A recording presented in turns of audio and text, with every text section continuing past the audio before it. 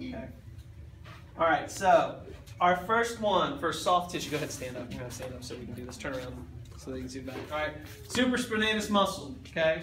So this is why that bony landmark is so important, because if we're finding the spine of the scapula, okay, our supraspinatus sits just above the spine, so right in here, okay? Now again, its location, it's not going to be palpation on this, all right? Because obviously you have a big muscle that sits on top of your rotator cuffs, okay? You can't really palpate the supraspinatus. Does that make sense to everybody? So it's really location. It runs from basically back here on top of the spine of the scapula and then comes through and attaches onto that greater tuberosity of the bicep, of the humeral head, all right? So if you're just in location, then you're where you're supposed to be. So just above the spine, okay? So make sure you find the spine, you palpate above, you are now on the supraspinatus muscle, okay? So that's kind of how we look at that one, okay?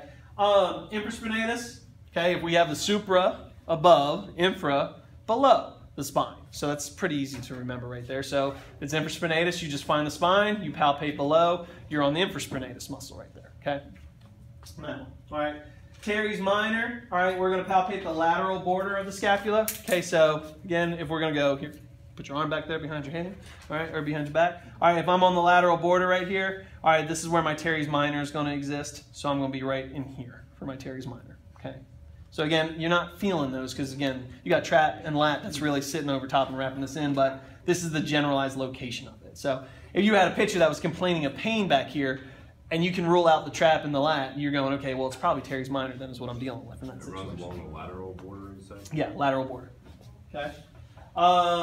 Trap, okay? We want to palpate from the occiput down to the acromion to the mid-back. So, sorry, I'm going to block everybody real quick. So, occiput down to the spine, all right, and then mid-back, okay? So that's our trap. So anywhere in here is trap, all right? So from here over to the spines, okay, right there where the acromions meet, and then down to about mid-back is where our trap is going to be. So if you're anywhere in this vicinity, all right, you're good, all right? So that's how we look at it. So it's just a big trace. Looks like a triangle right there, okay?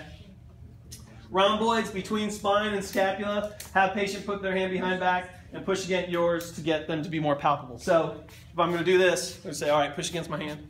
I'm resisting them. Rhomboids are right in here, okay? So this is where we'll palpate them. So medial border of the scapula is where we're looking at right there, okay? No. All right? Again, that's the good rhomboid stretch that I like to put them back there. Get my baseball players, and I like to pull and really stretch those out. If you got guys that are sore back here, this is a good stretch for you to do. I had volleyball players, you pick them up off the table and you just let them hang there and swing. They loved it. It was great. Okay? I know everybody's going to love this one. Okay? Go ahead, turn around. Face that way. Okay? The axilla, or the armpit.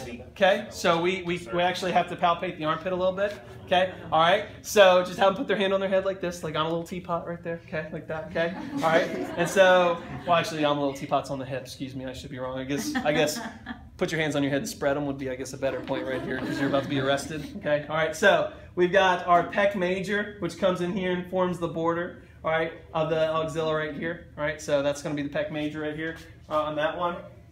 Okay? The lat is going to be the posterior part of the axilla, so back here, all right, on the armpit. Okay, is what we're looking at right here on that one. Okay. Can you show the back view, like turn them? Right here. Okay. So if we think about here, go ahead, put your arm down. I'm sorry, I'm a terrible drawer of this, but it's like an inverted pyramid almost. So is what we're kind of looking at right here. So, and the borders are your wall. So back here is your lat.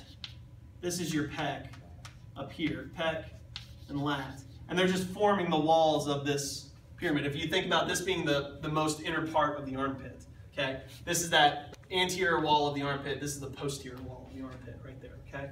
On that one. I just want to make sure I don't skip one.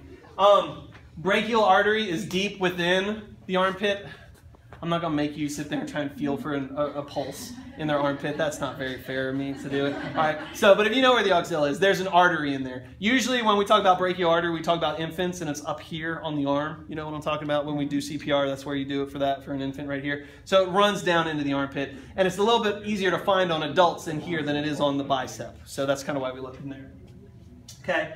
And then you have lymph nodes within there too. And again, I'm not going to make you try to feel for lymph nodes in the armpit, but if someone were sick and they're complaining of swollen bumps in their arm, you'd ultimately think lymph node situation right there. Okay? All right, you can put your hand down. Okay? Anterior aspect.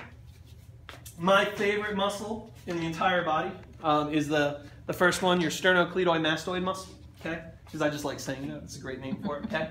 Look up at the, look up. All right, right here. So it attaches right here. All right, and then it runs back up and attaches right kind of at the base of the ears. Okay? So that's a really good, that's my favorite muscle right there. Sternocleidomastoid muscle right here. Okay? All right, so that's a good one. I like that. It's one of the only ones where it originates below where it inserts too. That's a little trick if you want to know. So it originates down here on the sternum, then it inserts up here, which is different than most other muscles. Most other muscles, they go the other way. Okay? All right, your pec major, large chest muscle. Okay, so pec major, obviously we know where the pectoralis major is right here. Okay, not so much concerned with feeling in here as I am up here. Okay, because this is where our shoulder is. Okay, so again, guys, be very careful. If you ever have a female athlete that they go, you know, I got to check your pec out. You're at the right spot, which is up here. Don't sit there and start going down in here. That gets you lawsuits very easily. Okay, so don't do that. Okay. All right, biceps, we should know biceps. You want to feel both the belly, okay, which is right in the middle of it, and then you want to be able to come back up to that bicipital groove and get that tendon, that biceps tendon right there, okay? And then your deltoid muscles. Just remember deltoids, anterior delt, front, middle delt, middle, posterior delt, back, okay? So we really just think about the deltoid sitting like this, but it's really 1, 2, and 3. So they kind of encapsulate right there. So anterior, middle, posterior. Okay, on those. You should have all those down. Okay. Okay, let's go ahead and do those muscles really quick, and then we'll